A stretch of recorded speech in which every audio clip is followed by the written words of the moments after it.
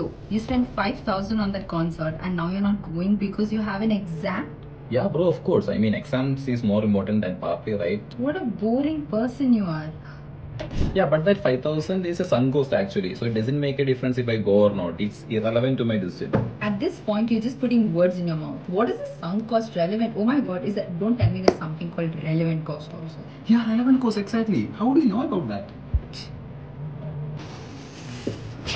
Yeah, relevant cost.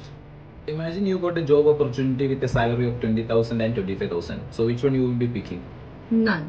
So first of all, don't be so greedy. But a person would be picking the one with 25,000. And what's the reason? It has a 5,000 more than the another job. So the 5,000 is the relevant cost here. I think it makes sense now. So, the costs that matter are relevant costs.